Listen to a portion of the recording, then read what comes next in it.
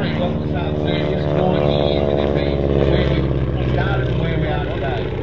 If you think about it, 2024 to 1903 with the Wright brothers is not a very long time. But what has happened there, and unfortunately we have to say that a lot of the advances in aviation and many other things took place as a result of World War I and World War II and subsequent conflicts.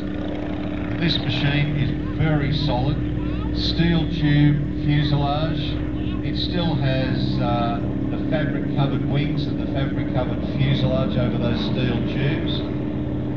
Produced in their thousands and operated everywhere. Over 18 military air arms use this as their primary training machine. Wing mounted machine guns and one machine gun in the rear cockpit. They also had a provision for a bomb between the main undercarriage legs. Many of you would have seen these aircraft flying in movies.